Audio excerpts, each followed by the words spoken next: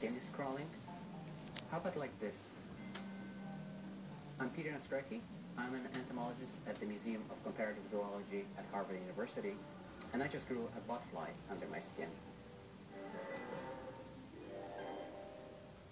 Human botfly has this reputation of being sort of the holy grail of entomology, because very few people have actually seen an adult botfly. The life cycle is really interesting. It all begins with the female botfly catching a mosquito and laying eggs on it. Then the mosquito flies and lands on the host, which is usually a large mammal. And then the heat of the mammalian body triggers the emergence of botfly larvae. They drop onto your skin and they bury themselves into the skin, either through the mosquito bite or through the hair follicle.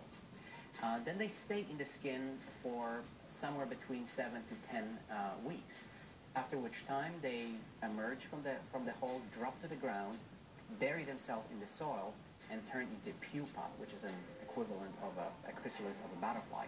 And then they stay underground for another month and a half, maybe 2 months, and after that time, the adult fly emerges from underground. The adult fly lives only for a few days, and the reason being is that they don't have functional mouthparts, so they cannot feed or even drink. Then the cycle starts again. They mate, they find an intermediate host, such as a mosquito, and hopefully the mosquito finds another host. Well, it wasn't the first time that I got a botfly in my skin. I mean, I've been working in the neotropics for probably close to 20 years. But in this case, I noticed that I had these botflies in my forearms, and because I had never seen an adult botfly, and we didn't have one in our collection here at the museum, my first reaction was like, great, I have a second chance to raise it to adulthood. Most people, when they realize that they have a botfly in their arm, are repulsed, and that's completely natural. We have this reaction to things that are trying to eat us.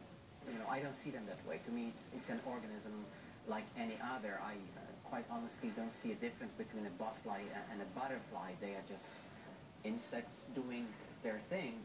They just happen to feed on slightly different substrates. I initially had 3 botflies in my arms, and one of them was positioned sort of very unpleasantly in my elbow, and that was actually quite painful. I don't quite understand what was happening there. I strongly suspect that the larva was very close to a nerve ending, so every now and then I would feel this jolt of pain.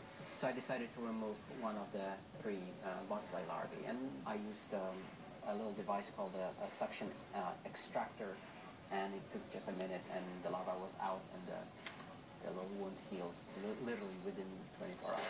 Yuck. What I've learned about the botfly is essentially this entire life cycle. I've been able to document it. I photographed it and filmed it from the beginning to the very end, so I know how they behave, how they move, how long it takes them to turn from one stage to another. The whole experience of raising this botfly was definitely very interesting. Embarrassing at times, because one thing that happens during their development, even though it is not painful, these little wounds occasionally bleed. So I had to be very, very careful to have them covered when I was in public. I didn't want suddenly to start bleeding from both of my arms and having to explain what's happening. But other than that, it was a rather unremarkable experience in terms of, you know, feeling anything.